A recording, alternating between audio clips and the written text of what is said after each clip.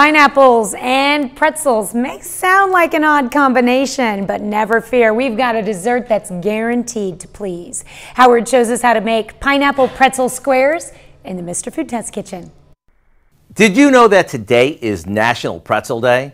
Yep, an entire day dedicated to celebrating the pretzel. Now, whether you like them soft like the ones sold in malls and on the streets of Philadelphia, or hard ones like we find in our snack aisle, today is the day to celebrate these twisted delights. With so many varieties to choose from, it's no wonder that Americans eat more than $500 million of these annually. Now, besides eating them as is, I like featuring them in desserts, like the one we're doing today. Here, we turned them into a pretzel crust by crushing them, mixing them with a little butter, patting them into a baking dish, and baking it off. Once it cools slightly, we top it with a sweetened cream cheese filling that's light as a cloud, thanks to the whipped cream that we folded into it.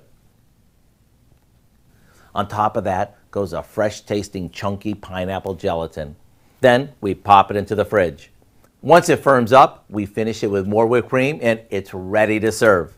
With each bite, you get the saltiness from the pretzels, the creaminess from the filling, and the fruitiness from the pineapple.